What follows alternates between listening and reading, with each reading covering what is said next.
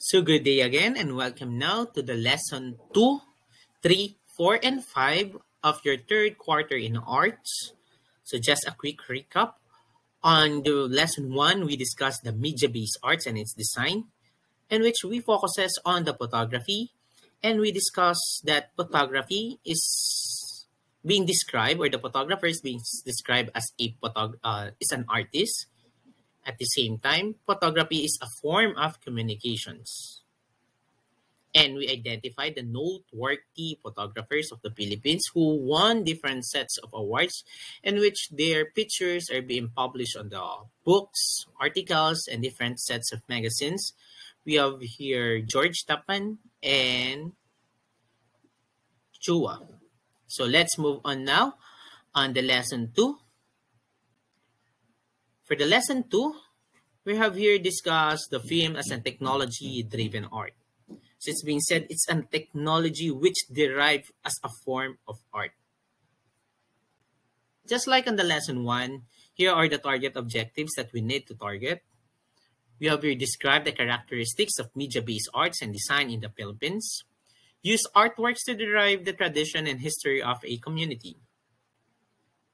Identify representative artists as well as the distinct characteristics of media-based arts and design in the Philippines, and realize that Filipino ingenuity is distinct, exceptional, and on par with the global standards.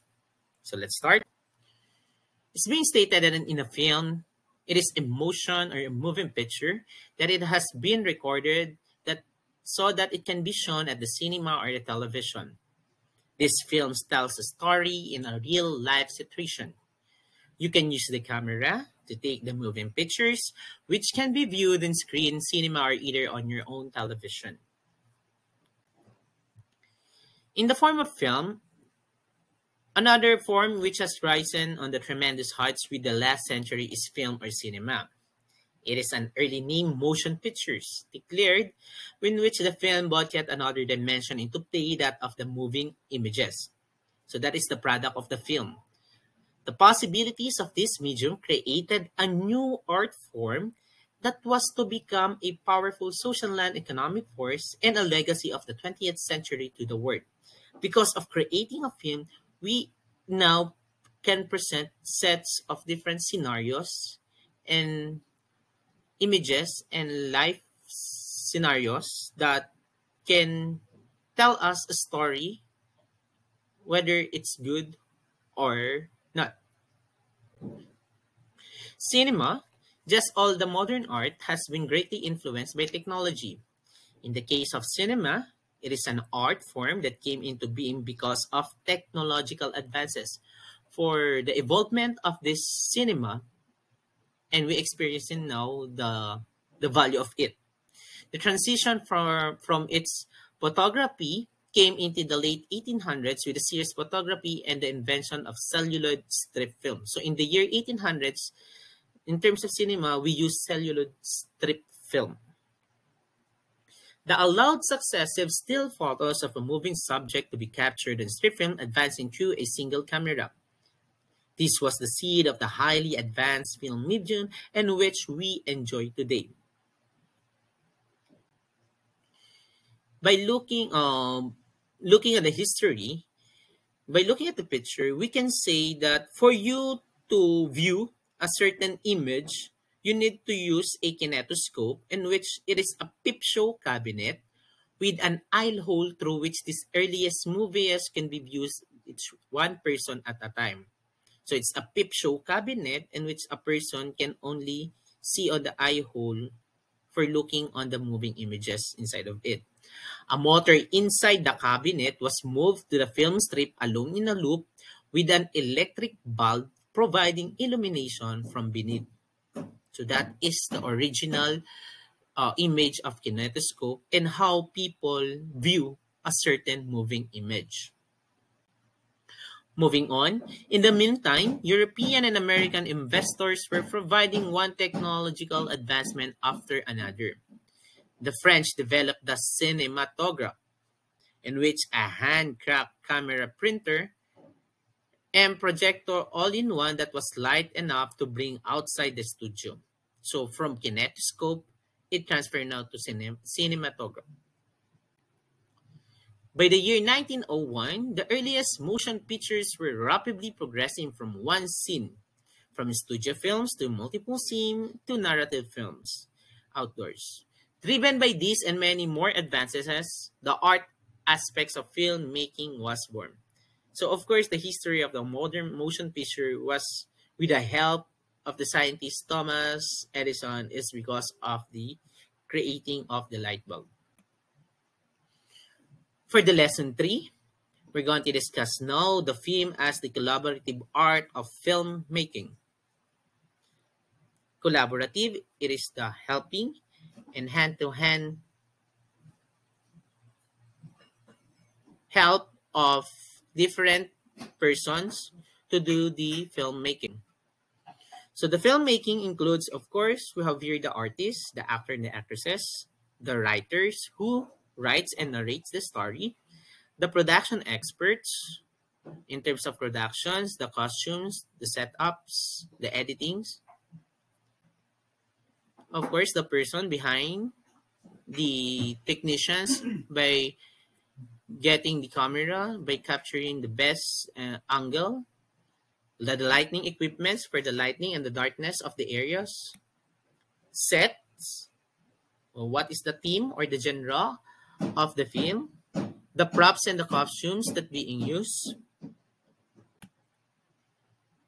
So let's start with the film director. So film director, it is the director, like the painter and the sculptor in traditional art, who envisions the final effect of the film on its viewer visually, mentally, and emotionally. The film director, while the painter and the sculptor work with the physical materials, the film director works with ideas, images, sounds, and other effects to create his unique piece of art. So unlike with the painter and sculpture, which focuses on making or crafting a works from the physical materials, as a film director, you need to understand what are the different effects, the sounds that being added, and the images and ideas for you to create a certain film. In addition, he or she conceptualizes the scenes, directs the acting, supervises the cinematography, and finally editing and sound dubbing in much of the same way as a visual artist, composer for an artwork. However, the directors does not do all this alone. That's the reason why there should be a person on the production expert in which can help on preparing the different materials needed. In terms of acting, first and foremost, there was the art of acting for the film with the live theater as the only form of acting at the time. Film actors had to learn to express themselves without the exaggerated facial expressions and gestures used on stage. With the addition of sound in the 1930s, they then had to learn to deliver their lines naturally and believably. That is one of the best thing you need to know if you going to enroll yourself in an acting workshop. You need to memorize sets of different lines. You need to portray a certain image and emotional portray in connecting with the audience. Next up, we have your cinematography. It is the behind the scenes. There was the cinematography or the art of film camera work. This captured the director's vision of each scene through the camera placement and movement, the lighting, and other special techniques. They are the workforce behind the scenes. Next is we have your editing. This was joined by the film editing, in which the art of selecting the precise sections of film, then sequencing and joining them to achieve the director's desired visual and emotional effect. Sound editing was also developed as films began to include more ambitious effects beyond the dialogue and the background music. For the editing part, you need to add more sound effects in order for you to get the emotions of the audience and can join on what is happening on the actors and actresses on the film. Next is we view the productions or what we call the set design. Underlying all this was the art production of the set design, in which is created in physical terms through locations, scenery, sets, lighting, costumes, and props, in which the mental image that the director had how each scene should work, what period it should depict, and what atmosphere it should convey. This includes creating the words that did not exist as well as the words that were long gone, designing each production component down to the very last detail. So those are the different persons and workforces which helps you in crafting and creating a certain film. Of course, again, we have the film directors, the acting of the actors and actresses, the production sets, and so on. For the lesson 4, we're going to discuss now the different filmmakers who crafted and create sets of different films in the film industry. The first one is we have here Mario J. de los Reyes, and known as composition is we have here Magnifico and Baguettes, the Viva Films Baguettes. Another, we have here A Love Story, The Unmarried Wife, and Mga Anghel na Walang Langit. Next, another film director is Brillante Mendoza, for in which he was notable for his different works of art in which reflects on the different social issues that we are now facing. The examples of his compositions are Taiwan, Alpa, Taklob, Lola, and Atay. Another, we have here the film director Loris Guillen. We have here Tanging Yaman, Ikalimang Utos, Salome, in which malas na biktima na masamang kapalaran, marikadong babae, ang tatak at salot. We have here Santa Santita and Sayo Lamang. Another film director is we have here Marilu Di Sabaya, in which local international award given from his work from her works Jose Rizal and Muro Ami, or what we call the Riff Hunters. And not but not the least, of course, the lesson 5 for the third quarter in arts is we have here the animation. Filipino animators have been involved in the creation of some of the best loved and technically challenging animated feature film produced in the last few years. Among this is Toy Story, Up, The Incredibles, Monster University, Cars, Finding Nemo, Planes, Brave, Shrek, Kung Fu Panda, and more. Such recognition of the Philippine talent abroad has spurred the development of the local animation industry as well. So let's check the different animations or animators that give opportunities for the Filipinos to be part of it. We have here the Toy Story, Up, The Incredibles, The Monster University, Cars, Finding Nemo, Planes, Brave, Shrek, Kung Fu Panda, and so forth. So the Animation Council of the Philippines, or corporation, it is a non-stock, non-profit organization that aims to create an identity for the Philippines within the animation industry, make it one of the preferred sources for animation services worldwide. In addition, the Anime Council of the Philippines Corporation is an organization which works hand-in-hand with the participating colleges and universities, same with the TESDA and other government agencies and local governments units to develop animations as a promising career option for Filipinos in the year 2013. TESDA and the ACPI in the 2013 began offering 2D and 3D animation scholarships to interested high school graduates between the ages 18 and 45.